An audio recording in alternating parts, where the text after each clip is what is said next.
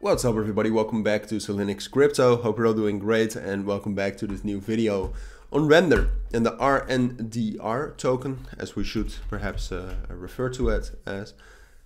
But in this video I wanted to take a look at Rndr again. Wanted to mainly focus on technicals, perhaps a little bit of fundamentals, if at least we understand fundamentals as kind of what's going on in the markets.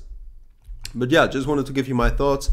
I need to get back into it a little bit because the 3 videos before this I covered meme coins, and that's always a little bit different to make videos and analysis on that.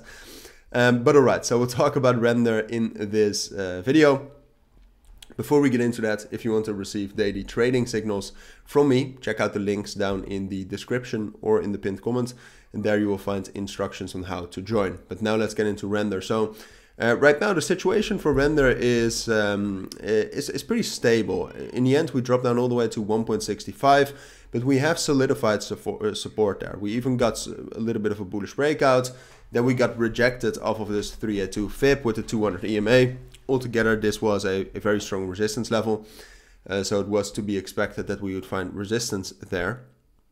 And now we're just, I would say we're actually consolidating, or at least getting into some sort of a consolidation, because if you would just have to assess Rndr like how you see it right now, you would still say it's a downtrend, right?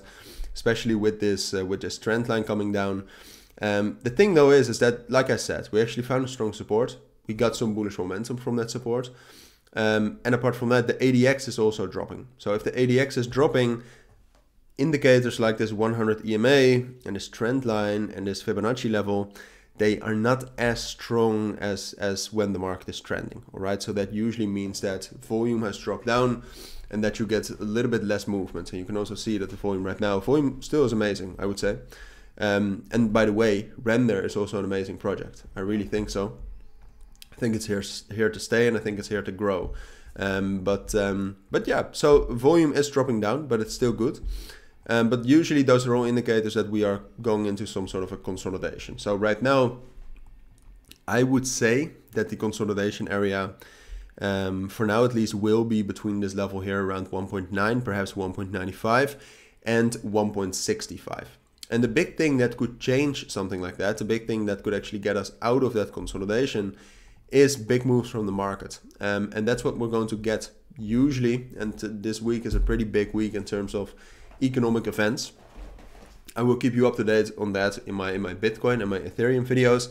But altogether, usually the Sunday to the Monday, that transition, so the beginning of the week, usually that's a day of a lot of volatility and a lot of new volume coming into the market, right? So then you don't have a lot of volume, so more money, or at least the same money, will do more in terms of volatility than normally during the week.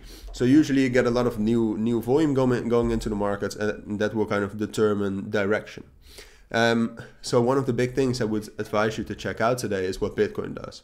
If Bitcoin actually opens bullish and we can get up to 27,400, I think Rndr can actually rally quite a bit as well, up to like 1.9, 1.95. But I think, like I said, I think we're more consolidating. So I think we will find resistance there, and from there slowly at least drop down to 1.85 and 1.77. And then if the market actually remains very bullish, all right, then we might actually be able to get all the way up to $2 and 2.05 again.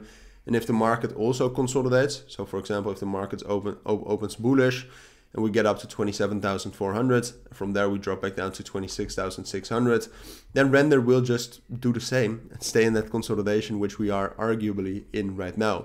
And if the market opens bearish, same thing. Rndr will drop down to 1.65, hold it as support, and then from there we'll see again. So right now, I never like to do analysis this way, but it just really depends on what Bitcoin does. And depending on that, at least now, hopefully you have some sort of a framework of what to expect.